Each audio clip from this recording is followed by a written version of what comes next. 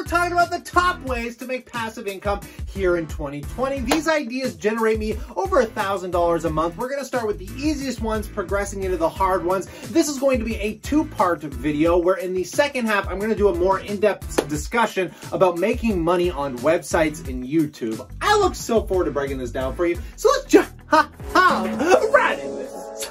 Drop it.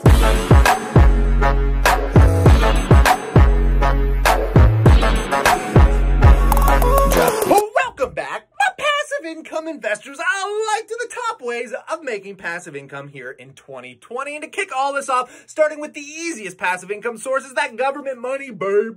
For the first time in my life, that's right, we're talking about stimulus checks and emergency benefits on both sides of the border. This is something I'm personally tapping into, but it's something I don't want you to get too excited about because chances are if you're able to collect this, you are out of work, which means you should be starting to focus your attention and your value of your time into some of these other passive income sources. But this is one you can't turn a blind eye away because historically, passive income like this is never going to happen again, which leads me into a numero dos, one that, you know, if you're a fan of Dave Ramsey, you're not going to agree with because I'm talking credit cards being the second easiest way to make passive income, so long as you're not careless and you're running yourself into a cardboard box on the side of the road and you can pay this sucker off at the end of every month. I'm collecting about 1 to 2% annually on all of my purchases, whether it's gas, you know, shopping at the food store. And so far, I have been able to earn $54.69. I mean, we're not talking about life-changing passive income, but at the end of the day, money I was going to spend already. And heck, I even overtopped my credit card off. But if you live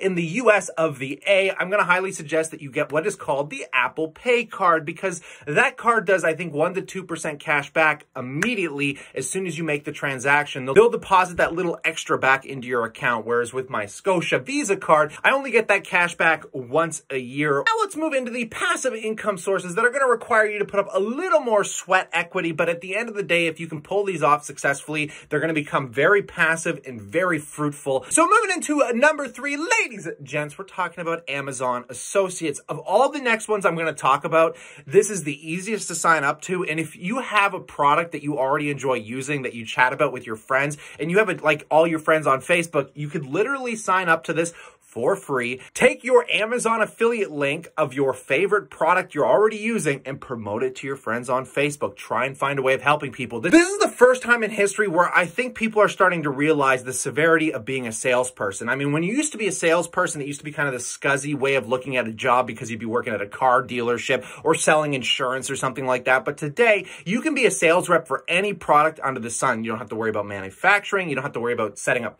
all these different sales funnels. I mean, those people have done the work. And you can just tap into this by presenting the right audience with the right product. And I don't want you to understate the severity of this, because if you learn something called Google Rank, which is something I'm going to touch base more in the second half of this video, I mean, you could find an underranked product, which means one that hasn't been really properly used for search terms. I mean, you can steal those search terms, get all the traffic of people looking for that product and sell it to them and take your 10% cut. I mean, that really starts adding up if done correctly. Heck, you can even make Facebook ads around a product. And so long as those ads make you more than they cost, at the end of the day, it can be just that easy to be an Amazon affiliate. Nonetheless, moving into the 4th best way to make money right now, guys, is by far starting a YouTube channel. Now, Amazon Associates, much easier just to sign up. This one's going to require some severe sweat equity. But taking a look, guys, I haven't posted a video in 2 days yet. I'm still generating views, and on average, I'm making $300 to $400 a month right now, which is not a stupid amount of money.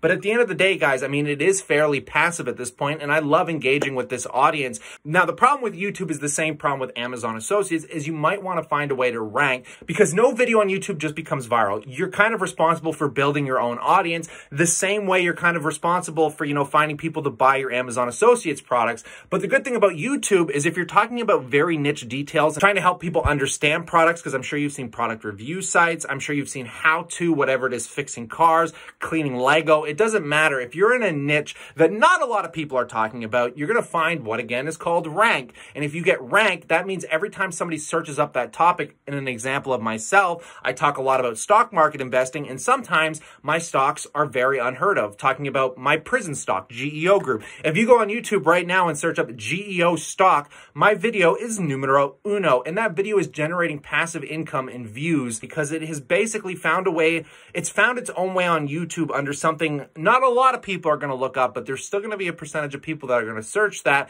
and I'm going to make money off the ads that get played when they watch it. Leading me into a number 5, ladies and gents. Now, just like YouTube, websites are an incredible way of generating income, whether you're writing blog posts, promoting, you can even promote your Amazon products through a website, or maybe you have your own little product, maybe you made a digital product. You want to sell a clothing line because you're using something like Vistaprint or one of those other websites that basically does all the work for you. There's a lot of different ways to go about websites, but the same problem websites have, Amazon Associates and YouTube have. At some point, you got to find traffic and you got to find ranking, but there is a lot of ways to do this successfully. And to show you an example, here we are making $1,354 US for the month of May so far, which isn't over, off basically digital products and courses that we launched around the stock market niche. Now, this one, unlike YouTube and Amazon Associates, I'm going to say should be at the top of your sweat equity list, because online businesses work exactly like real estate. They actually have value behind them. And usually these businesses can trade anywhere from 30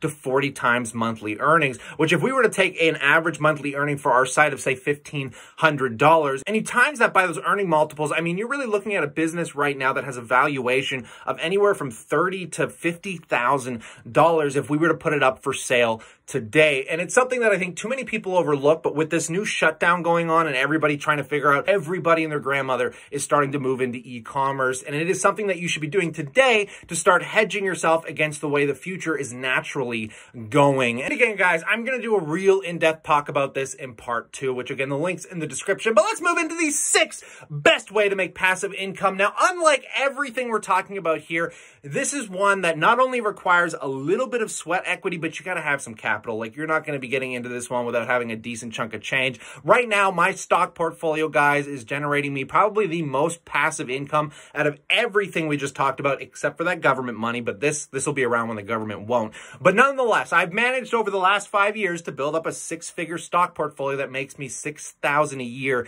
annually. And you can see the dividend income based off all my different stock holdings just in my one brokerage here. This is what I'm going to say is the easiest way to make passive income, and will continue to be in the future, because you have to make the money first of all. So you're putting sweat equity in, either at your job or doing one of these other income sources, and you're putting it towards your favorite stock, whether that be Apple, Microsoft, you know, a real estate investment trust out there. And if you made the right investment decision, I mean, that company should pay you for the rest of your life. Some of these companies pay me monthly, quarterly. You can actually see my payout schedule here for June, July. It is a little staggered because obviously these companies don't pay at the same times. Unlike all those other income sources, this is the only one where once you put the time in, you can pretty much cleanly walk away from it with zero maintenance, you know, zero emails from clients. You don't have to check in on the government to get that benefit. You don't have to use your credit card to buy your stuff. I mean, at the end of the day, you go to bed, you're still making money off this. So it's definitely at the top of the list, but the reason I put it more toward the back end here, and you just have to have money, whereas these other income sources can be more sweat equity based. Now, finally, another one of the hardest ways to make passive income, but one of the most brilliant, is real estate. And right now in this shutdown is the most crucial time if you are in the real estate game to be paying attention. There's going to be a lot of people out there in the near-term future that are going to be losing their homes. They're not going to be able to afford those mortgages. They're going to be defaulting, and you might be able to slip in, pick up a really good deal. And if I'm being honest, if you can pick up the right deal and maybe save $50,000 or $100,000 on a house, I mean, you could probably just sit still and try and ride out the rest of the pandemic for a year and then turn it into a rental property, because God knows right now is not the easiest time to be running an Airbnb or doing any kind of rentals. Now, you could go the other route with real estate if you don't want to own the physical aspect of it. There are an incredibly large amount of opportunities with companies like Fundrise, and I know Matt Money talks a lot more about this than I do because he actually has an account with Fundrise. He's also got some money with Cardone Capital. So there's many different ways to get exposure to real estate without you actually having to be directly involved, making it a heck of a lot more passive. But keep in mind, if you don't have the title for that actual asset, you're not going to get the tax benefits, but you're also not going to be putting up the time of dealing with the tenants, fixing the toilets, etc., etc. But if I'm being 100% honest, this is still at the very top of the list of one of the best ways to make passive income, because at the end of the day, real estate has made more millionaires in the Western world than almost any other investment. Now, in part 2, link in the description below, I'm going to do a very in-depth talk about my highest earning passive income sources. We're going to be talking websites, so check all that out. But other than that as well, if you guys want to learn more in-depthly about passive income, you can also head on over to thepassiveincomeeducator.com. But slap a like, let me know if I missed any in that comment section. section below, and I look so forward to catching you tomorrow.